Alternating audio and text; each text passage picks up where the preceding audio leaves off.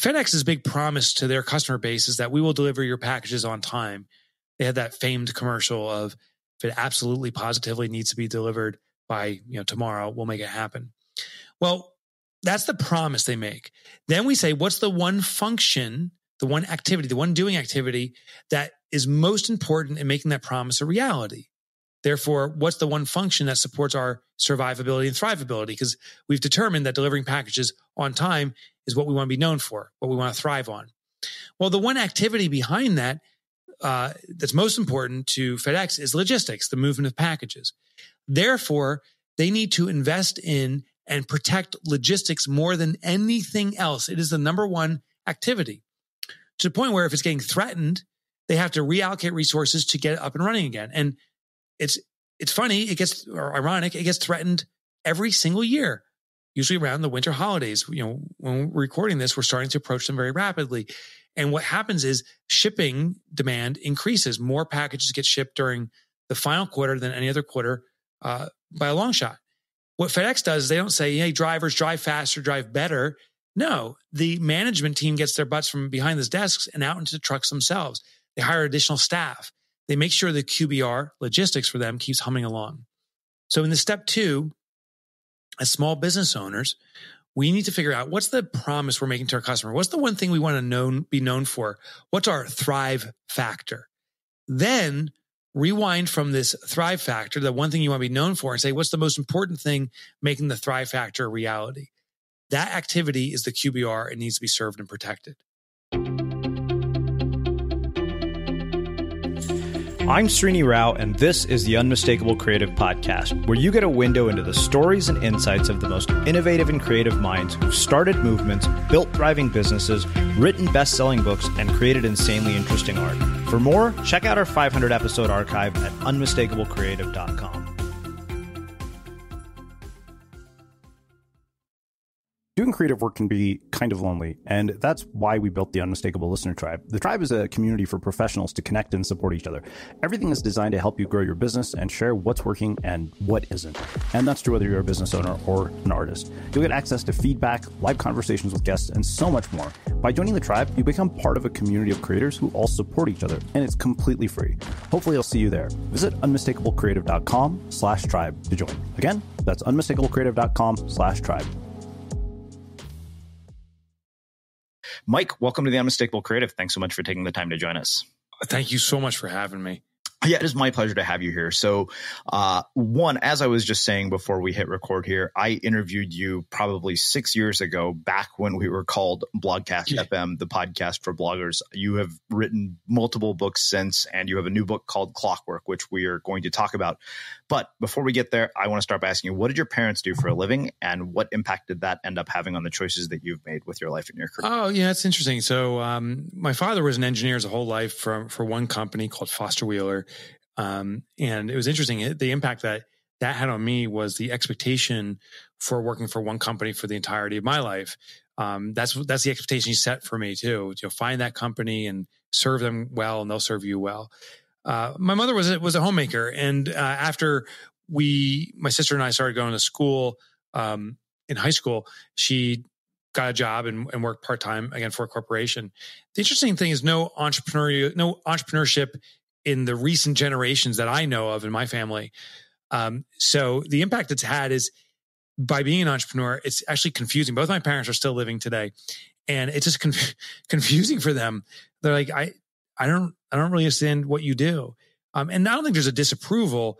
It's just, it's very alien to them. And so maybe it's inspired me to try to prove that you can be successful as an entrepreneur. They definitely haven't dissuaded me, and they're wonderful supporters, always encouraging me, but I don't think they get it, Mm-hmm. So, to be around parents who worked, particularly your dad who worked the same company for almost his entire life, and set the expectation that you would go out and do the same, that's a pretty strong imprint to have had drilled into your head, particularly when you're young. How did you overcome that programming, your social programming, and how do other people do that? Yeah, well, for me, it took about one day. I tried to get a job out of college. I shouldn't say take one day, but I was trying to get a job and I couldn't with a big corporation. I believed it, right? So I wanted to work for that big company, but they wouldn't extend a job. I couldn't get it. So it forced me to work for a little business. And when I worked for a small business, that was a great insight to how small business operates. I understood if you work for a business, a large corporation, you're a cog in the wheel. And when you work for a small business, I didn't appreciate the freedom you have to do things, to explore and learn. So by working for a small business, I fell in love with the process of what it was like to own a small business. Even though I didn't own it, I was just an employee within one. And that got me excited. I thought one day I could make more money doing this. If I owned the business, I thought I'd have more fun, more control. And I thought, and this was wrong, I looked at the business owner of the current place I was working at the time and said, this guy sits back, smokes cigars while I'm hustling my butt off. Why not me be the guy sitting there back smoking cigars? Well, I realized he was actually trying to do the accounting and he was steeped in panic of trying to find money to fund the business. I didn't realize that the challenges that he was really facing. But it did inspire me to pursue and start my own company. What was the first company you started? It was called Olmec. It still exists today. olmec.com is the website. It was acquired by private equity, and it's grown to one of the premier providers in its space. It was a computer services business. When I think I sold it, I think we were doing somewhere between $2.5 $3 million. And today I think it's a $10 or $15 million company. They really took it to the next level. It took me 6 years to get to the first million, I think. And it took me 8 or 9 years to get it to 2+. And that's when I had an offer I couldn't reject, sold the business, and then started a new business. So as a byproduct of your experiences with your various businesses, you've written a number of books, particularly about various subjects like operating a business and all of that. So where does this perspective come from? Like, where did you end up having this perspective about all the various things that you have led to your books? Yeah, well, I mean, it's in part from running businesses. And anytime I think I'm a sole island, like I'm the only person that struggles with profitability. Why can't I figure this out? I'm the only person that's like a workaholic and working all the time, and the business is being carried on my own back. I realize now every time I say that, I'm not the only one. There's probably others. Now I think there's countless others. So that was part of it. But secondly, it was the failures I had that have defined this. So I did build and sell 2 businesses, which, it's a blessing. It's wonderful. I wish it upon everyone that desires that, because it is an extraordinary experience. But on the flip side, I was full of arrogance and ignorance. I thought I knew everything about entrepreneurship. I decided to start this one business that was an angel investment fund. And I sucked at it. I was horrible. So these businesses collapsed. I actually started 10 companies. I think it was about 6 months in. All of them were either under already or going down. And I was blowing money left and right. It put me on the brink of bankruptcy. And that became this new awakening, if that's the right term. Like, holy crap, I don't know much about entrepreneurship at all. I need to really study this. I need to bone up on it. So I looked at all the challenges I faced, the lack of profitability. Well, how do you become permanently profitable? The workaholic challenge I'm facing, hiring problems, you name it, all these different challenges. I've been investigating them, and one by one, I'm writing books about how to achieve or fix those problems. And quite frankly, it's an accountability mechanism for myself. I released Profit First, and now it goes back 4 or 5 years. I've been doing Profit First for myself for 10 years plus, but there's no way I can not do it. I mean, I'd be the biggest fraud if I said, yeah, read this book, but no, I don't take that medicine. I don't do it. I mean, it's nonsense. So I live by Profit First. My more recent work is Clockwork, which is about time efficiency and having a business run on its own, which mandates that you need to leave your business for an extended period, 4 weeks consecutively. So that's what I do. My next one is in December. I'm leaving from December to January. Totally disconnecting digitally and everything from my office and letting it run on its own. So the funny, maybe ironic part of writing books is if I don't live by this, I'm a fraud. So every book I write, I need to elevate my game further. And I like that pressure. I really like it.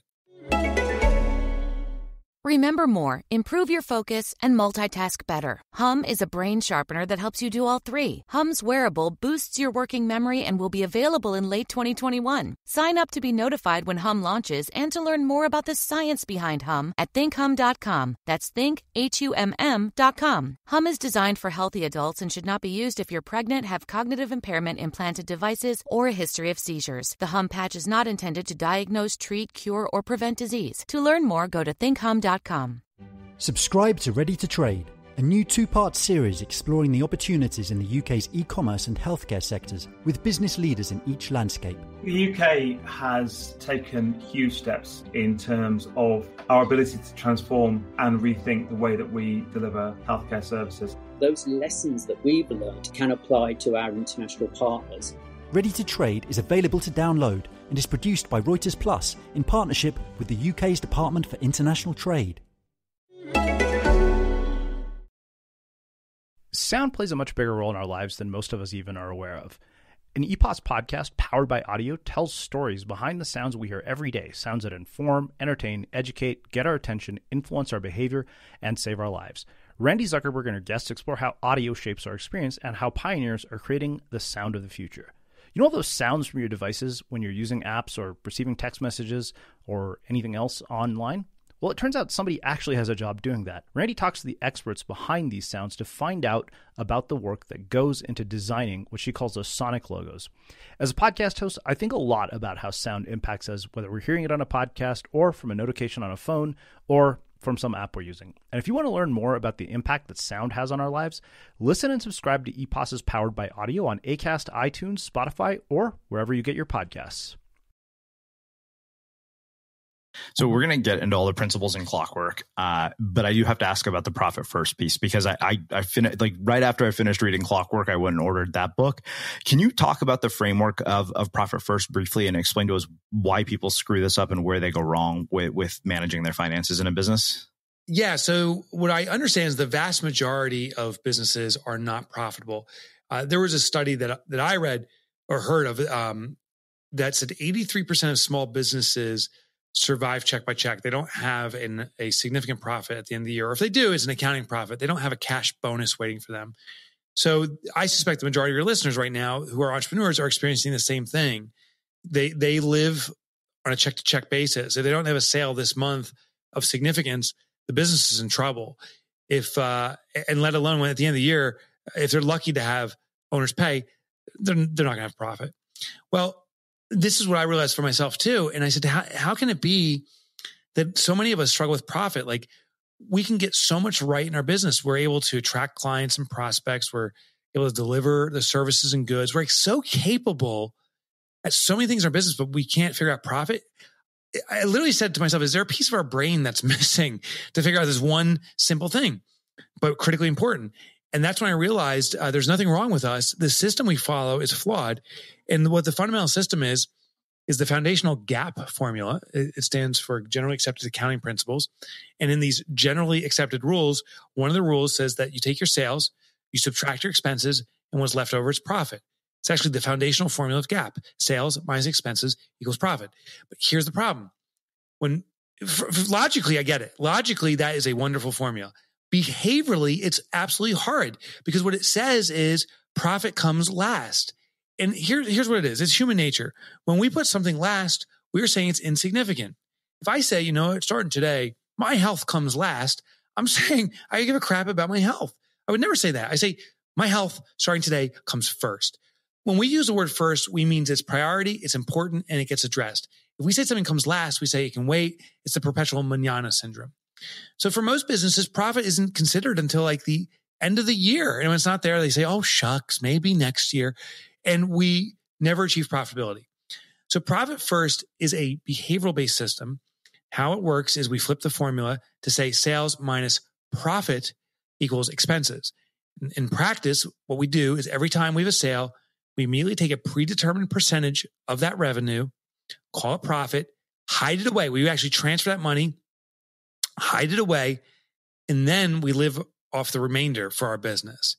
That's the foundational principle of Profit First. Okay. Well, that's a lot simpler than I thought it was based on having read the book. I know you did. There's a lot of steps to it, but that's the foundational principle. Okay. In execution, we need to set up multiple accounts. So I can share some of the execution if that would help too. Yeah, totally. Okay. So here's how we do in execution. With the business itself, I found that most entrepreneurs manage their business by doing what's called bank balance accounting. Now, traditional accounting is where you look at your income statement and your balance sheet and your cash flow statement. You know your KPIs, which is your key performance indicators. You know your budget. You know certain metrics. The OCR, which is called the operating cash ratio, is a critical one. There's always pieces. And I'll tell you, as people are hearing that, your eyes may be rolling back in your head right now because that is like really sophisticated and boring stuff. What I realized for myself, and I believe most entrepreneurs, is I don't read any of those documents, especially on a routine basis. I don't sit here every week and review those documents. What I do is every day I log into my bank account and I follow the entrepreneur system, which is real simple. If I have money, I know I have money I can spend. And if I don't have money, well, then panic ensues and I need to make a sale. So I do this thing called bank balance accounting. Based upon the balance in the bank, I make decisions. Well, profit first, then what I designed it to be is to be inserted within that behavior. So every time I log in my bank account, I now have multiple bank accounts as opposed to just one checking account. I have minimally 5. I have an account for income just to show how much sales is coming in, cash deposits, but it also has an account for profit. So I can allocate a percentage toward profit. It has an account toward owner's pay, tax, operating expenses, and a more sophisticated business over time will have even more accounts. The idea is as money flows into that income account, we then take it from there and we divide it up. We apportion it to these different accounts prior to the use of the funds. So I put money in the profit account and it sits there simply being allocated toward profit. It's not to be used for any other purposes. I put money into the tax account. That's there to pay the tax liabilities of the owner themselves, their income tax, but also the corporate tax. And then the operating expense account is what I actually need to operate the business off of. So by, I guess the word's bifurcating the money prior to using it, you know its intended use. The trap we fall into is we don't do this. You see one checking account, you see that $10,000 deposit. You're like, oh, I got $10,000. I can do X. And it becomes very reactionary. I can, whatever bill's been paid up, you pay, or you think you can make that higher, but we react to what's in the moment.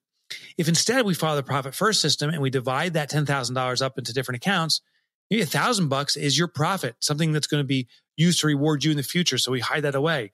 Maybe there's a $1,500 or $2,000 tax liability for your income that's going to come out of this. So we're going to allocate that $1,500 away. What we got to pay you, the owner, which arguably for most businesses is the most important employee. So we allocate money there. And at the end of the day, you may realize you don't have $10,000 to operate your business. Maybe it's more like $4,000 or $6,000, but that's what you have to operate your business off of. And I was saying, if when you allocate money to the operating expense account and you can't pay your bills, when you can't pay your bills, your business is telling you you can't afford your bills. There's something fundamentally wrong with the business that we need to resolve. So that's the implementation of the pay yourself first principle to business. And you talked about not using like typical banks, right? Yeah. So I don't suggest using the big national banks, not anything against them. But I'll have to give you a lot for small banks. What I found is small regional banks often are much more flexible when it comes to fees. Many of them actually don't even charge you minimum bank account fees. They don't charge you transfer fees. And the importance here, of course, is that when we have money bouncing between different accounts, they're going to hit minimum balances at time as we use the money. These big banks, not all of them, but some of them, many of them, will charge you a fee, and that starts to undermine the system. So I found small regional banks are exceptional. I also found credit unions. I love federal credit unions. That's actually who we use. Very good experience. No fees for moving money around these different accounts. No fees to set up an account. And my favorite part is when I go to the bank, which I go once a quarter to distribute our profit, they know me. Like I walk in like, hey, Mike, how you doing? When I went to the big national bank, it was the Teller of the Month club. I never knew who was there, which gives me, with these small banks and the credit unions, more confidence. They're more accommodating to my needs. So I just recommend checking them out. I just found them to be superior in the vast majority of cases for the profit first system. And you can do all of this like on the internet, right? Yeah. Oh, yeah. The funniest thing is I found that the best technology is often with the small banks, which actually sounds counterintuitive because these mega banks have so much more funding. But the thing is, the small banks and credit unions are often using platforms that's been established for many of them. So, 500 or 1,000 small banks will all rely on the same banking software that they use collectively, and these other banks have their one-offs. So it's these smaller banks often that have much more sophisticated things. So doing remote deposits, online stuff. I've been doing that for almost 10 years now through my little credit union, where some of the big banks are still rolling stuff like that out. Wow. Well, let's do this. Let's shift gears and get into why you're actually here, which is to talk about your new book, Clockwork, and this idea of designing a business to run itself. So you basically break this down into what you call the 7 steps of clockwork. So could you walk us through them and give us kind of an overview each one and how we implement them into our lives and our businesses? Yeah, for sure. And I'm going to do this off the top of my head. So if I miss a step, I may have to pop back to the book. Yeah, no worries. Listen, and I live these steps. I go through it, but sometimes I jumble them together. So the first step is this. I call it the 4D mix in the book. And what it is an understanding and an analysis of the 4 stages that a business exists in. Now, it actually exists in all these stages at all times, but it's the entrepreneur's responsibility, if they want to be a true entrepreneur, to move themselves to the highest level of these 4 Ds. And it stands for the letter D. And each of these 4 stages starts with the letter D. So the first stage is called the doing stage. Every business at all times must be doing something that delivers benefit to the customer. Obviously, you won't be able to retain your customers. So this is the activity of delivering a product or service or good to your customer. And it's any activities that support the delivery of goods and services to your customers. So if you're a pizza shop, it's the delivery of the pizza, the making of the pizza, but it's also it's creating the bill through the point of sale system. It's also the inquiry into the suppliers to get the flour and the tomato sauce and the other things you need. So all those activities are what's considered doing, because they either derive direct benefits to the customer or they support the delivery to the customer. The next level of D stands for deciding. Many small businesses go to this stage. The entrepreneur moves on to this stage, but often gets stuck here. And deciding is where you have multiple resources, people, software, but let's just talk about the people part mostly. Well, you bring on people to start helping with your business, doing some activities, the first phase. They're now doing some of the doing work. But they come into us with this stream of questions so they can do their job well. Like if I was working for you and you say, hey, Mike, I need you to invoice or something. I say, oh, okay, I'll do the invoicing. And you say, just follow our procedure here. And I come back with a minute later and say, hey boss, quick question. Did you want me to sort these invoices by last name or first name or whatever? And then you make a decision. You say, Mike, you know what? Let's do by last name. We've always done it that way. Go. Do it. And I come back a second later, I'm like, oh, good question. How are we billing in increments of 15 minutes or half hours, or do we do project time? You're like, oh, well, never considered that. We should do 30-minute increments. And I go back out and I come back and I'm like, hey boss, another question. Should I put detail in the notes or not? I'll put details in. I come back with this incessant stream of questions, which actually in the beginning, the new employee is a sense of relief, because that means this employee is a learner. They're trying to grow themselves. But when that employee continues this stream of questions, 6 months into this, it's like, oh my gosh, are these people idiots? Can they not figure this out? How much they need to learn? The problem is twofold. Now, this is the deciding phase. This is where we are making the decisions for our employees. There is many statues and stuff dedicated to this experience. There's a Hindu goddess named Kali that's dedicated to this experience, where it's one head with multiple arms. And that's what we become. We become one head with 8 or 12 arms flapping around. You can only manage so much people this way because you can't do any of your own work. You're constantly deciding for everyone else. The reason this perpetuates is the employee is highly motivated to ask questions, because if they take your direction and follow your direction, they can never do any wrong. They make a mistake or the outcome's not what you wanted. Well, it's not their fault. They followed your explicit directions. The entrepreneur often gets stuck here too, because the entrepreneur's ego is being fed. It's like, oh, swooped in, put out another fire. I'm a hero. Or it's just easier just for me to tell them what to do as opposed to have to explain the process. So it's a convenience play actually on both sides. The only way out of this is to elevate to the next D in the 4D mix, which stands for delegation. And delegation is not the assignment of tasks. That's what people think it is. It's the assignment of outcomes. An outcome is where you say, Mike, I want to make sure that we bill our clients accurately and timely. Do you agree to the importance of that? Assigning me the responsibility to invoice is the assignment of a task. Assignment of it's important to bill accurately and timely is an assignment of an outcome. Then what we do is you say, hey, Mike, here's our best practice for achieving this. But as you go through this process, if you have any questions or you run into any roadblocks, the responsibility is for you to find out the solution. I want you, that's why I hired you, for your brains to figure this out. That's what the assignment of outcomes is. And it's the empowerment of decision-making. Now, of course, employees will resist it. It's still more convenient just to come back and say, what should I do now, boss? So in those situations, we need to have the discipline of saying, well, you tell me what you are going to do. That's it. I'm not going to tell you. You have to do it yourself. It's the pushback so they reach their own decisions. And I think most people even know that. I don't know if any people actually even execute on it, but I do know they know it.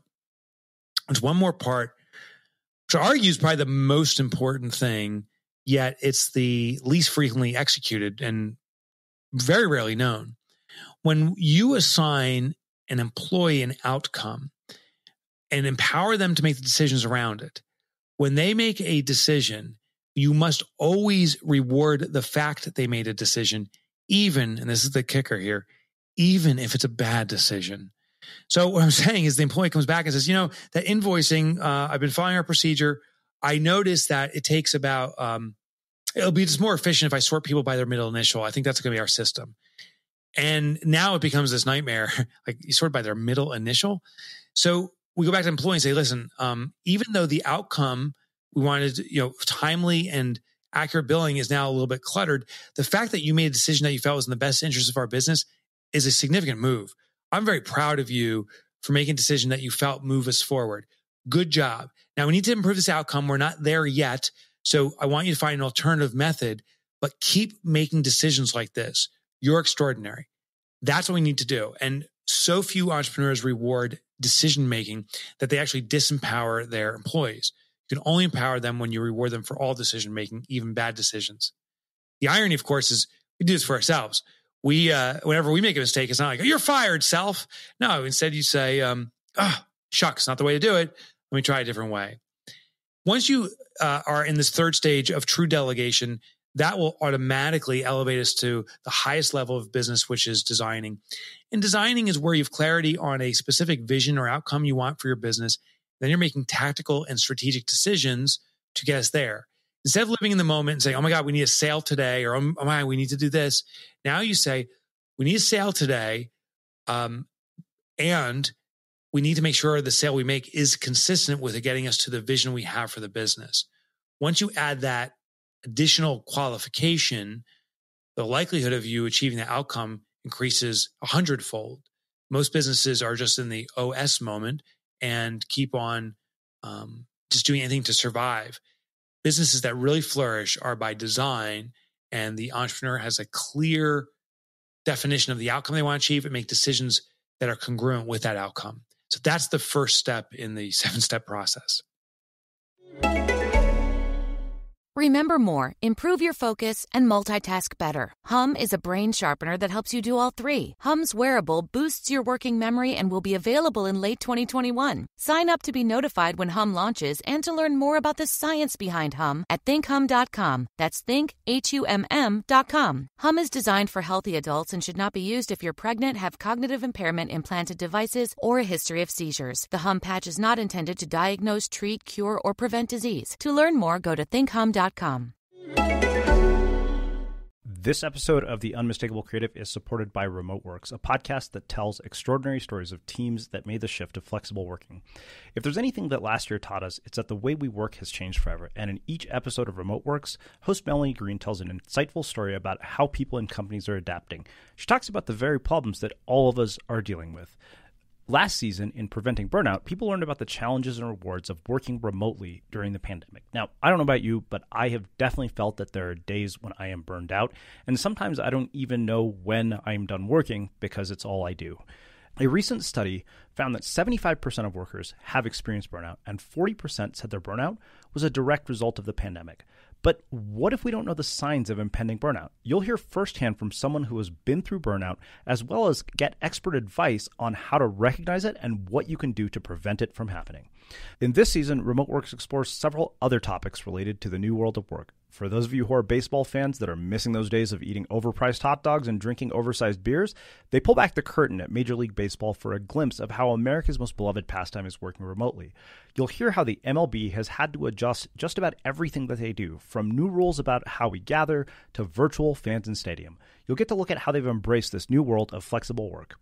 I recently listened to the Burnout episode of the Remote Works podcast, and here's what I thought. Melanie does an amazing job bringing in diverse perspectives from experts and people who are dealing with the issues these experts are trying to solve. It's basically a combination of great storytelling with practical advice that you can apply to your life or your work.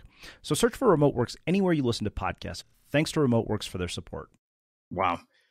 Okay, let's get into the second one, because I think basically based on just having heard that, this will probably take us the rest of the conversation. Right, exactly. So these other ones get a little bit shorter, but this next one's actually a big one too. The other ones are shorter. Declaring the corporate queen bee. Yeah, exactly. So the next level 2, is called the QBR, or queen bee role. And what was fascinating is, as I was researching for Clockwork, I was trying to find what was the common thread of efficiency across all types of businesses, trying to be business agnostic, trying to pick the most efficient businesses in all different industries, and then identify the common thread. And I could not find a common thread. They all had their kind of hacks and secrets, but there was nothing consistent that I could find until I found beehives. Now, beehives, these organisms, these colonies, while they're not human-based, they're insect-based, extraordinarily efficient, and they have a fabulous rule system. It's 2 rules. And what every bee knows is that rule 1 is make sure the queen bee is producing eggs. What this means is the role, the QBR, queen bee role, the function of laying eggs is the most critical. And why it is for beehives is bees die very quickly. Some species will die within 4 weeks of a new bee being born. Some of them can last up to 6 months, but not many longer than that. So there's a lot of turnover, if you will, in beehives. So these bees know that if there's not sufficient egg production, the entire colony is being compromised. That is the most important thing. And that's what the survivability and therefore thrivability of a beehive is contingent upon. Now, don't confuse this, and this is where some entrepreneurs get confused. When we do the parallel in business, I want you to realize there's also a queen bee role in your business, most important function. But the bee serving it, the queen bee, is not the most important bee. All bees have equal importance. The queen bee just happens to be serving the most important role. If she's failing to produce, she'll be immediately removed from the hive or killed, and a new queen bee will be spawned. In our business, skip the killing part, but if someone's not able to produce the QBR level, they should not be the ones serving the QBR. And the nice thing about business is you don't need just one person or individual serving it. It can be a multitude. So the queen bee role is the most important function. Every bee knows rule 1, protect it. Rule 2 is only when the queen bee role is performing properly and fully do they then revert to their primary job function, their own, personal QBR, if you will, their primary job. And it could be collecting pollen or defending the hive or cooling or heating the hive, but they all have a rule. So here's how it translates to business. Every business has a queen bee role, the most important function the business hinges on. You have to determine what it is. It's always a doing activity. It's always a doing activity. But what is this activity that you are betting your company's survivability, therefore thrivability on? You're hinging your success on. I'll give you an example. FedEx, just pick a large corporate name because I know they're not a small business, but it applies to large or small business. We all know the FedEx brand. FedEx's big promise to their customer base is that we will deliver your packages on time. They had that famed commercial of, if it absolutely positively needs to be delivered by tomorrow, we'll make it happen. Well, that's the promise they make. Then we say, what's the one function, the one activity, the one doing activity that is most important in making that promise a reality? Therefore, what's the one function that supports our survivability and thrivability? Because we've determined that delivering packages on time is what we want to be known for, what we want to thrive on. Well, the one activity behind that that's most important to FedEx is logistics, the movement of packages.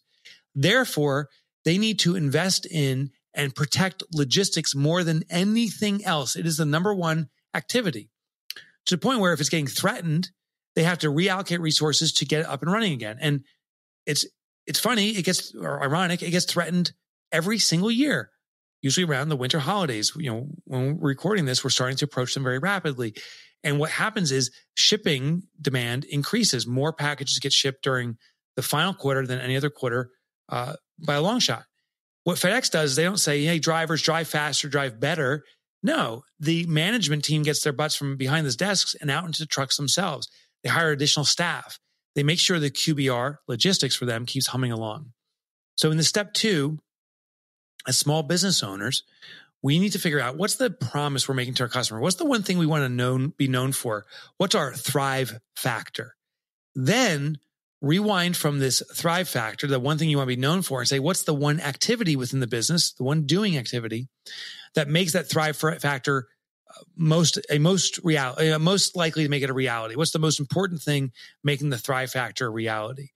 That activity is the QBR and needs to be served and protected.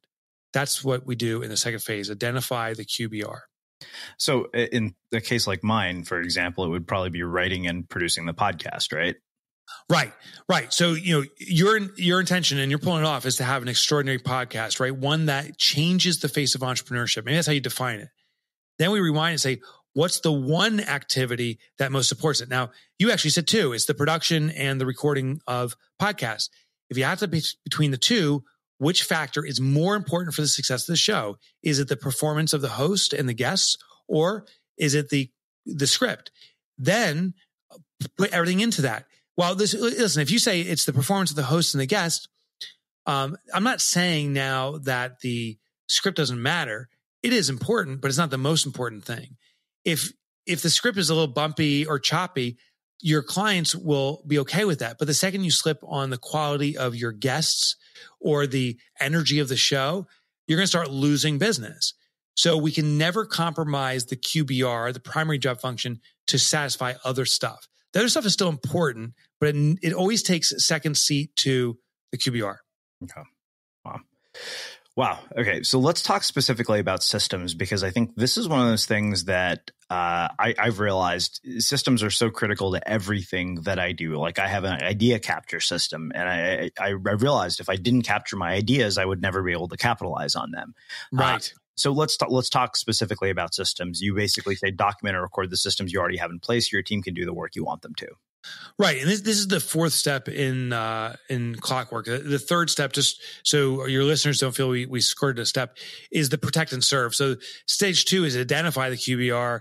Stage 3 is to empower your team to act like the bees. When they see the QBR struggling, they are empowered to take action, notify someone. If you see something, say something, or even take action themselves to serve it. Systems, the capturing systems is stage 4. And the goal here is to, as an entrepreneur, we got to take off the doing work off your plate and start giving other team members that responsibility. We actually even need to remove the deciding and delegating phases off your plate too, so you can move purely to the design phase. Well, to do this, we have to do what's called capture systems. The traditional method has been doing SOPs, or standard operating procedures. And what I found is most businesses in modern times are struggling with SOPs. The problem is twofold. One is an SOP, which is a written documented procedure, step 1, step 2, step 3. To produce them is time consuming, but their relevance is very short lived, particularly with technology. So if I develop a procedure, which I did for our team here for shipping, and it says, go to the UPS website and log in and enter this data and put in this numbers and so forth, get the label, stick it on the box and send it out. The problem is it's laborious to create it, but the second I created it, and this happened in our office, I documented the procedure myself. I gave it to my colleague Amy here to do it. She came back a second later and said, "Oh, hey, Mike, I tried to log into the UPS website. They updated the website. It's totally different. This SOP doesn't apply anymore." And I literally had to rewrite the SOP, which points to the fact that, and the UPS has updated their websites 2 more times since that. So documenting a process is time consuming, and then it becomes irrelevant very quickly if technology advances past it. So the better way to transfer systems is no longer SOPs. It's actually through capturing systems. And what I mean is if you do activities through your computer, you can use screen capture software. Right now, I'm a fan of Loom. It's Loom. It's a free recording software for short videos. We use that regularly. We actually produce some videos today. And what you do is you record the activity as you do it. So the shipping procedure that I'm doing on my computer, I log into the UPS site, and as I'm actually doing a shipment, so getting work done, I'm also recording the activity and then give it to my employee and say, replicate this. So it's a much more efficient way to capture what we're doing. And if it's a physical thing, like I'm moving boxes or something, you can use your smartphone and record it through audio and a film recorder. And I think many people know this. You can use a Google Drive or some kind of cloud drive to store all your videos on it. We have hundreds now of videos. The beautiful thing is that it's quick transfer. Now, Amy, who takes over the work, just watches the procedure I just did minutes ago. Now she can replicate it. It has permanence. It stores on our network structure. So if Amy leaves and Mark takes over, Mark can now follow this procedure just as easily. But, and this is the phase many people don't know about, is for the employee that's doing the work now to really embrace the work, they need to teach the work. There's a saying, the smartest student in every class is always the teacher. Well, the employee can follow a process, which is good, but when they can record their own version of this and teach it, they've become the best student. So now that Amy has our shipping procedure, she's recording her own video explaining how to do it and inserting some improvements, shortcuts she's figured out and stuff like that. So the output is even more efficient, but now she's taught it. I know she's mastered the output. That is the modern version of putting in standard procedures into our business very efficiently and effectively. Wow. Okay, so let's talk about this next piece, which is balancing the team, adjusting roles, and shifting resources to maximize efficiency and quality of the company's offering. I think this is particularly interesting to me because it seems like this is so quantitative. How do you find out what everybody is best at and then adjust the roles accordingly? Yeah, so the goal, I'll answer from the second part and then go back to the first part, finding it. So this is stage 5 in Clockwork, is it was the realization that we match often people to titles. You know, I need to hire a receptionist. I need to hire a salesperson. Yet a receptionist may have, 10 job functions: meet people that walk in the door, answer the phones, escort people to their meetings, do some data entry, do some light invoicing or whatever. So it has a sequence of events. The reality is people have strengths within traits, not within titles. So, someone may have a great greeting ability, fantastic on the phone, warm smile, gracious to customers, but horrible at the invoicing. Does that mean that person is a bad receptionist? No, it just means that they're bad at the invoicing component that I put in the receptionist title. So match talents to traits, not talents to titles. Then what we do in this structure is we look at what people's strongest traits are and match it to the job functions that benefit from it. So that person that's very warm and gracious with customers could be a fantastic receptionist in the greeting component, but also could be a fantastic stage 1 sales rep where they're just warming up, prospects and educating about the company's offering, but maybe it's not the closer. So it's more of a web-like structure. And of course, the question is, how do I know what my people's strongest traits are? And there's a simple deductive process you can go through. For each employee, take sticky notes. I would do 6, maybe 7 or 8. Write down on each sticky note their best traits, their best capabilities. Great at greeting, warm smile and always optimistic.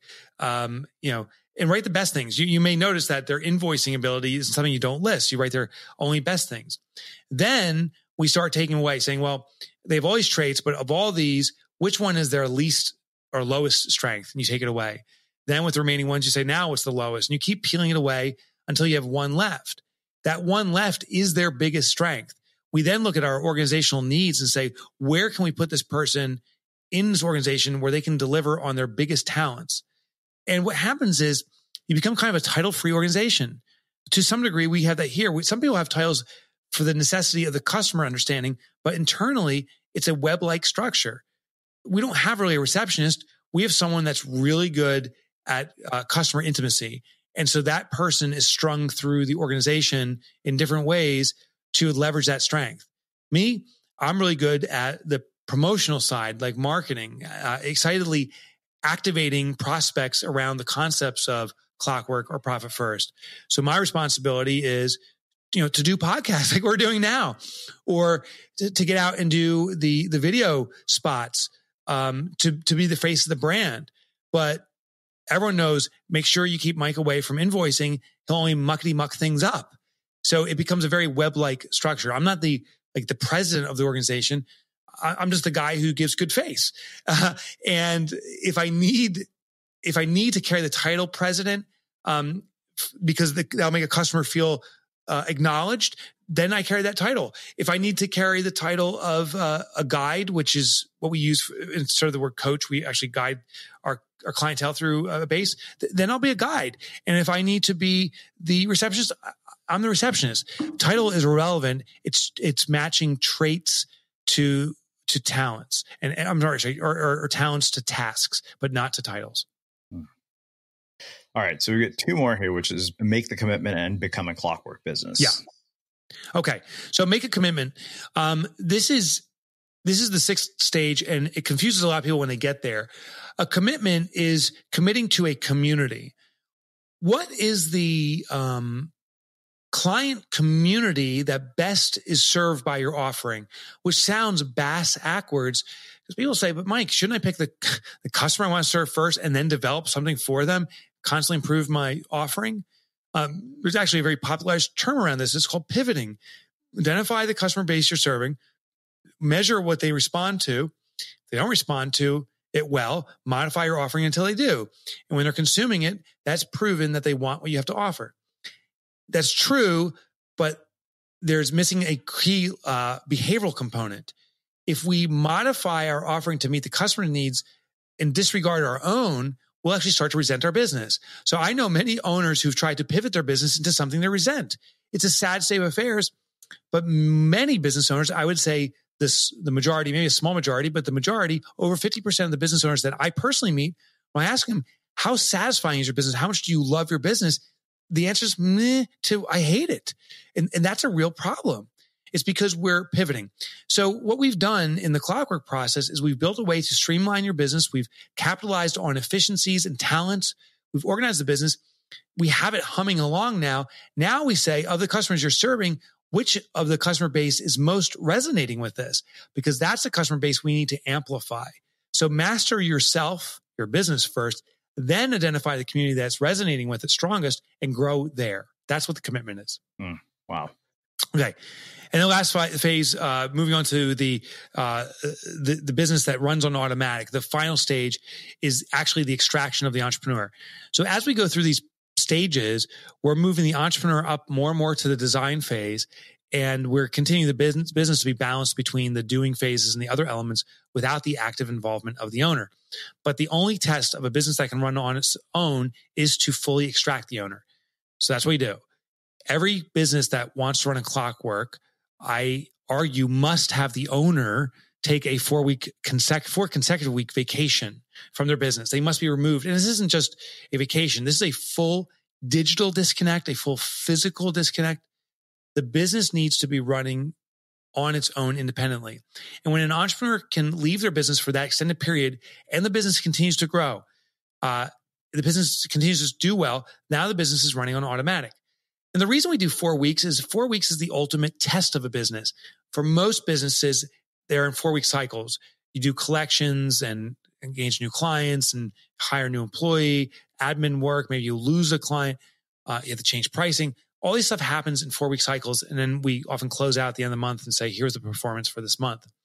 Therefore, if we remove an employee, the entrepreneur for a full month, we can conclude that we can likely remove them for a full year or permanently. So that's why we do it. Now, here's the trick. I am not suggesting to anyone listening in right now, tomorrow, leave for your 4-week vacation. That's a too abrupt of a change. What I am saying is tomorrow, declare a 4-week vacation for maybe a year or two from now, or let's split the middle and be in a year and a half. But a year and a half from now, 16 to 18 months from now, go on a 4-week vacation, put it in your calendar, lock it in, commit to others. And this isn't about the vacation. It's about the disconnect. So you can go to your mom-in-law's if you want, or you can go to the Bermuda. I don't care about that component. I care that you're extracted from the business. That will become the oh crap moment. So you'll 18 months from now, schedule to be away, then rewinding to today, you're going to say, oh my God, how am I going to pull this off? And that's the exact question you need to ask. How am I going to pull this off? Which means, how am I going to make this business run on automatic? And then you start making very deliberate steps to do this, slowly chipping away at the work you're doing, moving up from deciding to delegating, and ultimately purely to designing. It's a very deliberate and slow process. And I actually outline in the book the entire 18-month schedule of things you need to do. But the big step is simply to declare that 4-week vacation, which will now force you to make that a reality. Wow. This has been amazing. You've packed it with a ton of really, really tactical insight that I'm sure people are going to have to go back and review 100 times. So I have one final question for you, which is how we finish all of our interviews at the Unmistakable Creative. Yeah. What do you think it is that makes somebody or something unmistakable? I think what makes someone unmistakable is simply, and maybe this is another use of that word, but being different, distinct. I think it's a shame that when I ask an accountant what they do, they say, well, I'm an accountant. Or when I ask an attorney what they do, they say, I'm a lawyer. Or I ask a guy who makes pizza, what do you do? He goes, I'm a pizza guy. The problem is they're putting themselves in a very generic box. Because if you're an accountant and say, I am an accountant, you're basically saying I am generic, because I can only assume accountants are all the same. What I think the way to become unmistakable is to define a new term for the work you do. You're not an accountant. Maybe you're a profit advisor who uses accounting techniques, but you drive profitability. You're not a pizza guy. You're a Friday night celebration specialist. And I'm not saying use those cheesy terms, but you need to redefine your category. I do know, though, if you're using the generic term of your market, you are seen as generic, and it's the worst position to be in. If you want to be unmistakable, if you want to be different, you have to use a different label. Well, I think that makes a really fitting and thought-provoking end to a really insightful conversation. Where can people find out more about you, your work, and the book? Thank you for offering for me to do this. I really had a good time, and thanks for allowing me to share. My name again is Mike Michalowicz. My website is mikemichalowicz.com, which very quickly became apparent that's the worst last name any author could ever have. I literally misspell my own name at least once or twice a year, and I've been living with this thing. So I found a shortcut. It's Mike Motorbike. That's my nickname in high school. The great irony that I share with everyone is I'd never driven a motorcycle. That was just the nickname for some strange reason, but call me Mike Motorbike. So if you go to mikemotorbike.com, that'll forward you on to my full name, Mike Michalowicz, that long Polish name. mikemotorbike.com, you go there, and all my books are there. There's free chapter downloads from each one, so you can start experiencing this stuff immediately today. I used to write for the Wall Street Journal. That's all there. I'm a podcaster. You can explore that. And there's tons of goodies there, all for free right now at mikemotorbike.com. Awesome. And for everybody listening, we'll wrap the show with that. Acast powers some of the world's best podcasts. Here's a show we recommend. I'm Michael Isikoff, Chief Investigative Correspondent for Yahoo News. And I'm Dan Kleidman, Editor-in-Chief of Yahoo News. We've been co-hosts of the podcast Skullduggery since 2018. And now we're adding a new member to our team. I'm Victoria Bassetti, a fellow at the Brennan Center for Justice at NYU Law School and a former Senate staffer. Plus, I've known these guys for years. You have indeed, Victoria. Donald Trump may be out of office, but we're going to keep digging into the latest in political trickery, underhandedness, and all manner of unscrupulous behavior. As well as analyzing the news of the day, holding the Biden White House accountable, and hearing from high-ranking members of Congress, journalists, and experts on domestic and foreign policy. So, subscribe to Skullduggery today. Find us on Acast or wherever you get your podcasts. Acast recommends.